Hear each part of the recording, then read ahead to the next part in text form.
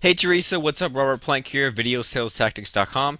And you said that you want to know the hard way to resize your screen to 1024 by 600 since nothing's worked so far. All right, let me show you and tell me if this works.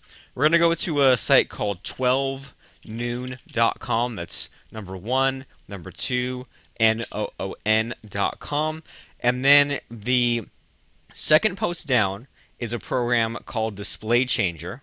So we're just going to click on Get Display Changer, and this one actually installs without any extra crap like the other program did. So install it, run, click Next, click Next. I'm going to install Display Changer. So click Install and Finish. And it's kind of confusing because I'm thinking, well, where did it go?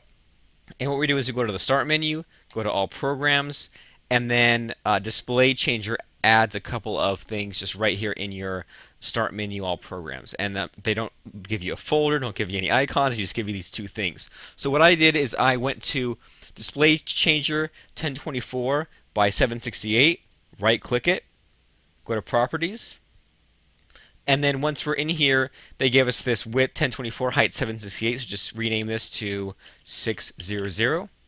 And then that's in the shortcut tab, and then over in general, changes to 600, just so that we know what that is. So click on that, and then now when you go back to all programs, you should see this, and I don't want to click on this because I don't want to mess up my recording, but if you click on this, technically it should, fingers crossed, do the resizing. So let me know how that works. Once again, 12noon.com, Display Changer, get Display Changer, install it, and then it adds in all programs. It adds this thing. So you right click it, go to Properties, change the height 768 to height 600, and then change the name to 1024 by 600 so you can find it later on. Once that's saved, you just go back to Start menu, All Programs, click that link or click that whatever shortcut, and that is supposed to resize your screen. So let me know how that works, and talk to you soon.